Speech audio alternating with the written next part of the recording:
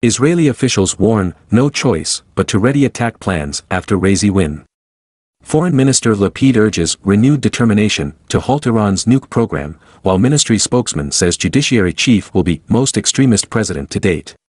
Security officials believe Iranian President-elect Ebrahim Raisi will adopt Supreme Leader Ayatollah Ali Khamenei's hardline views on foreign and nuclear policy, and assess that Israel must once again ready plans to potentially attack the Islamic Republic's nuclear facilities, Israeli television reported Saturday. Channel 12 said Raisi backs a return to the 2015 deal limiting Iran's nuclear program in exchange for sanctions relief, and the assessment in Israel is that an agreement with the U.S. to restore the accord won't be signed until August, when he takes office. In the meantime, however, Iran is expected to build up its stockpile of enriched uranium.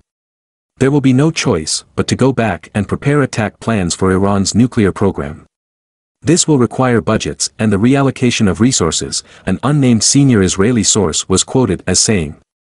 Israel's Foreign Minister Yair Lapid tweeted Saturday evening, Iran's new president, known as the Butcher of Tehran, is an extremist responsible for the deaths of thousands of Iranians.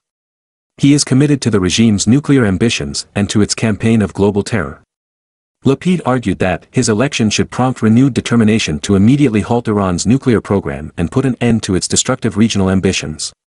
IDF Chief of Staff Aviv Kohavi, meanwhile, was set to lead a senior delegation of top Israeli military officers to Washington early Sunday to meet with American officials about Iran's nuclear program and its expansionist efforts in the region, the Israel Defense Forces said.